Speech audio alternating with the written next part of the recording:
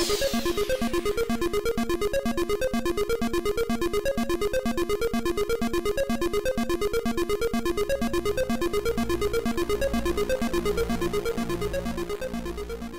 there!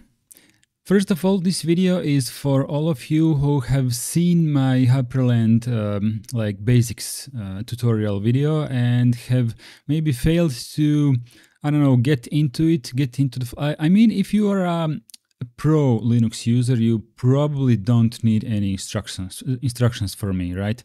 But if you are some kind of a beginner, or if you need just a little bit of a push in how to configure stuff that might be a tiny bit intimidating in the beginning because stuff does not work out of the box, right? And maybe you have seen my video and configured Hyprland and you were like, something is like still missing around here and I don't know how to configure it.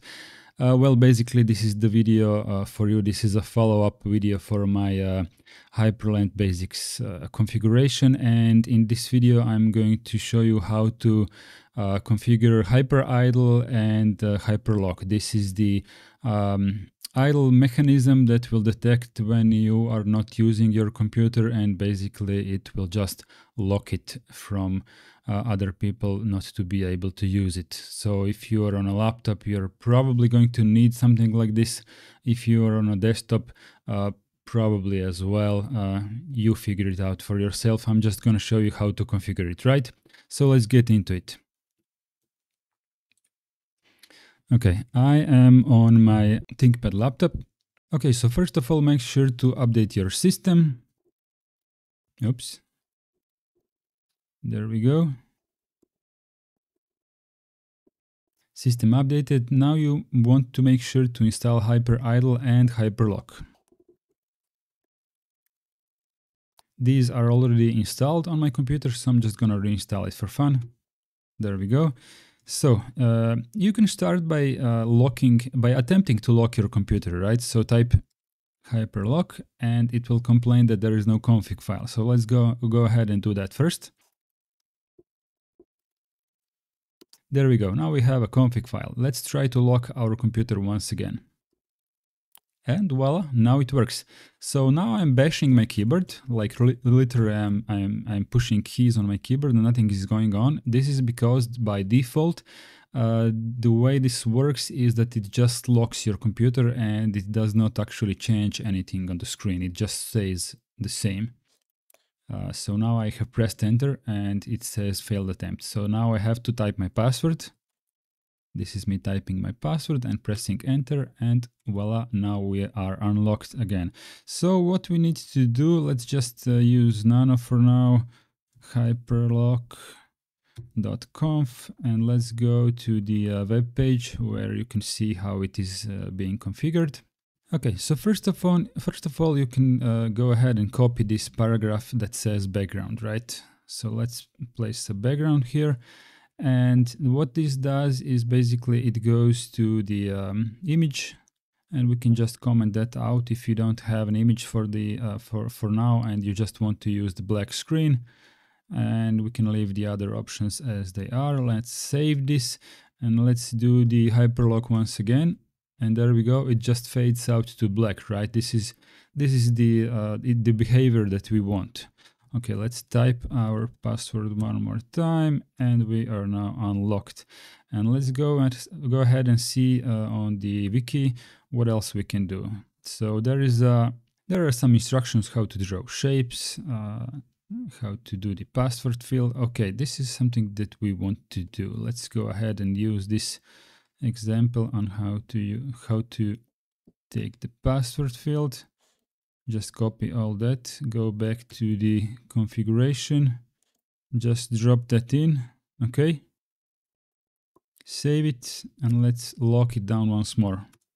Okay, we are at the black screen again, but when we press like enter, it will says that we are now typing invalid password. And if we start typing, it will present some hidden characters, and we press enter and we are now unlocked.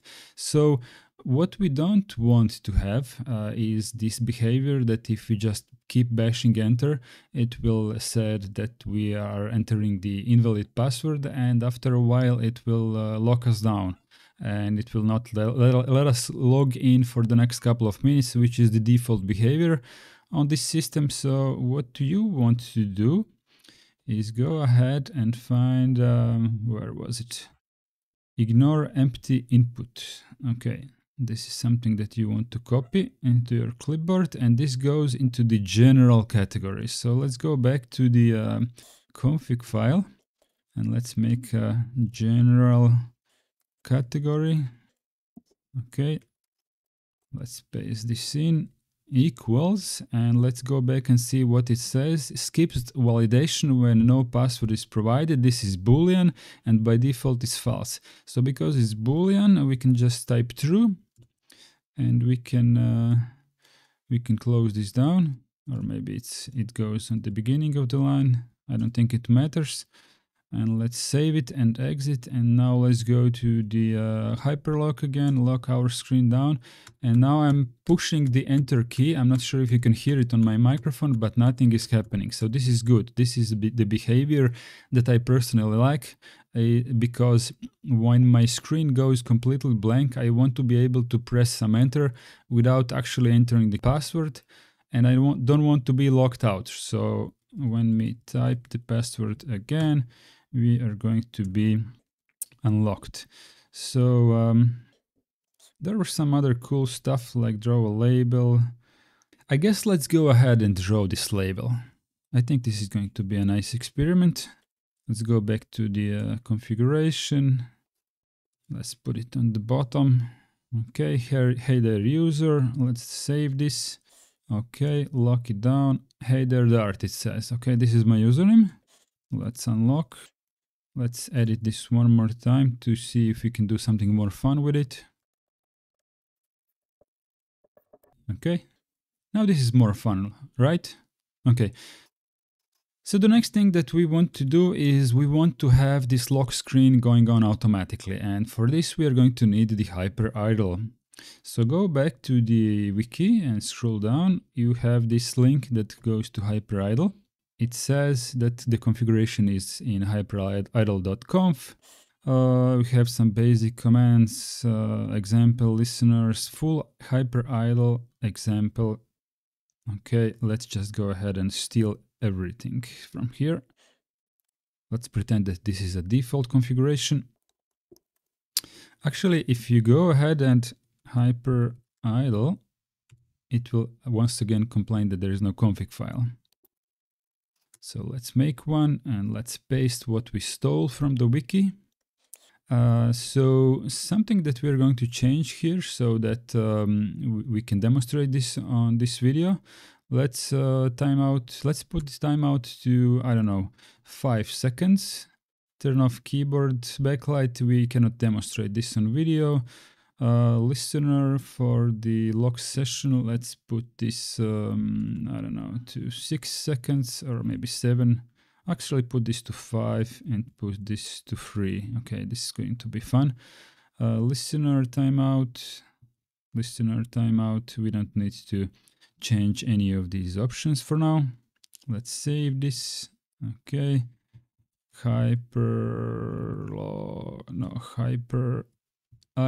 Okay, started, and this is now running, and we are counting down 2, 3 seconds. Now my screen went blank, and the screen is now locked. This is the idle timeout that happened after these 5 seconds that I have configured.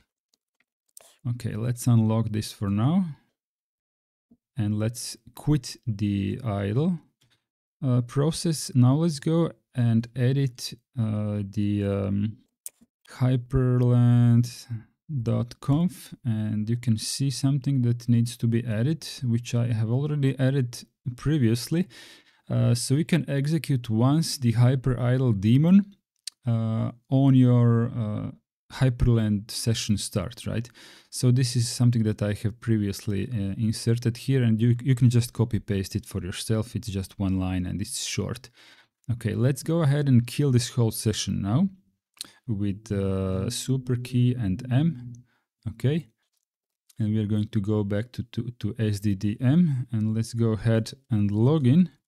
And what is going to happen after I log in, my Hypridle session is going to start automatically in the background, and it will have a 5 seconds timeout until it locks the screen, right? So let's go ahead and log in. Okay, it is going to start my terminal and my Firefox, and 2, 3, 4, 5, and it will now lock. There we go. And we are now locked, and let's go ahead and unlock it. And let's go ahead and config hyper nano hypridle conf, and let's go ahead and put this to something reasonable again. It was like 150 here, and we can do this like 300 again, and save, and voila, we are now done. Okay, so basically this is all there is to it. I'm sorry that this video took a little bit longer, but I wanted to show you how easy it is to actually configure Hyprland and all of its components, right? So what you want to do after like copy pasting my configuration, right? You may want to tinker a little bit with it. You can go ahead to Hyprland wiki and just see what else they can do for you. Like there are various options that you might want to use, maybe draw some designs on the screen or change the wallpaper to something that you like, whatever you want. I mean, it's your computer, your configuration, you're going to customize it anyway. Right, so I'm just going to give you a gentle push this time and go ahead and continue on your own. See you in the next video.